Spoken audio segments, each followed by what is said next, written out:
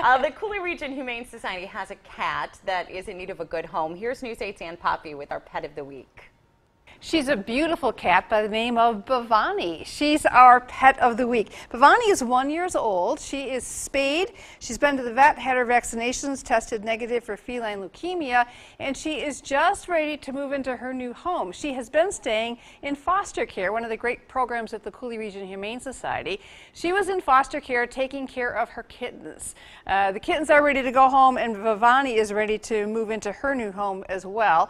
Now that she's got some time back, she's super playful. This is a cat who loves attention, loves to hang out, loves to play with her toys, loves to seek adventure too. She's the kind of cat who just wants to curl up next to you at night. So a good cat to hang around. She's used to other pets around the house in her foster care home, and she is used to children as well. She does tend to nibble a little bit when she plays. Not a bad habit or mean, just kind of a habit. So they're advising that she live with children over the age of 8. This is Bavani. She's our pet of the week. Well, you can visit the Cooley Region Humane Society at 911 Critter Court in Onalaska, or give them a call at 781-4014.